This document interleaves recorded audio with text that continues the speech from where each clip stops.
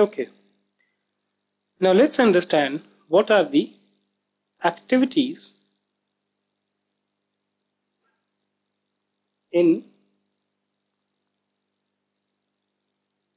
agriculture. Now I gave you an example of a field wherein you had all the trees and plants.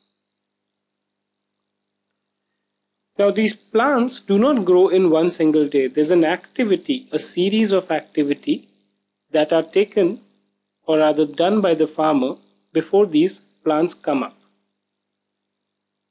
So these activities are basically classified as follows. The first one is soil preparation. So what happens is that, originally, let's say you had a particular field where you had grown wheat. Now wheat is harvested in April, and at that point in time when the harvesting has been done, the field will become very rough and tough. Why? Because you would have actually plucked the plants, the wheat plants, the roots might be here, okay, somewhere or the other, and the soil would also have kind of lost its ability to provide relevant minerals. So the first thing that you have to do is preparation of soil. I'll come back to you on detail on this particular part. The second is the selection and sowing seeds. So now seeds are also available for different categories. There are seeds, depending on what quality of seeds you use, the yield or the production will differ materially.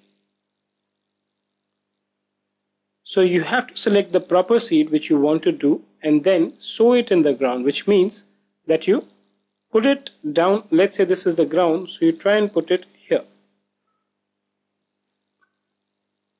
below the ground level.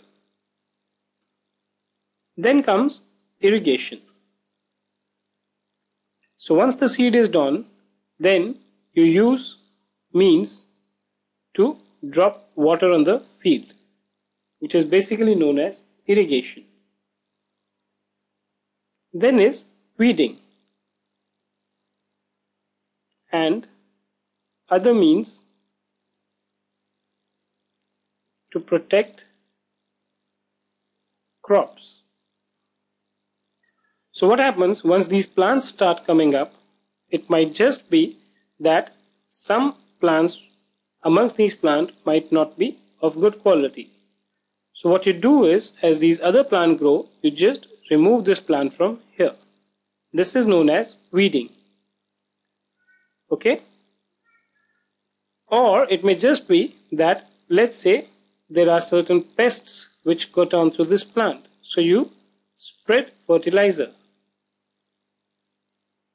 You use fertilizers to protect the crop from insects. And then finally comes the harvesting, which means that once these plants are ready, you harvest them, you cut them and extract the relevant things.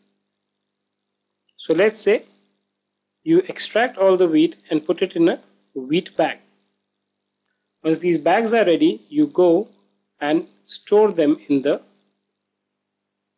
storage house or a warehouse that you might call them. So these are different steps which are involved in an agriculture process. We will kind of take them a little more into details in some of the subsequent videos.